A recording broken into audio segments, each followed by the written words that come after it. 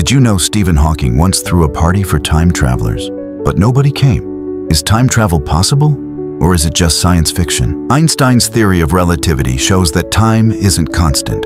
It bends and stretches with speed and gravity.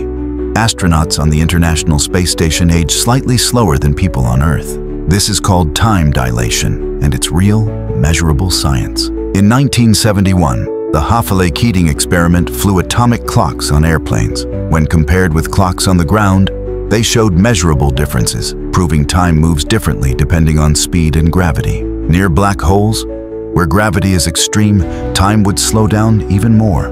Hawking even tested backward time travel. He hosted a party, sent out invitations after the event, hoping future time travelers would show up. Nobody did. So technically, traveling to the future is possible with enough speed or gravity, but going backward in time creates paradoxes, like the grandfather paradox, that science hasn't solved. Maybe time travel isn't impossible.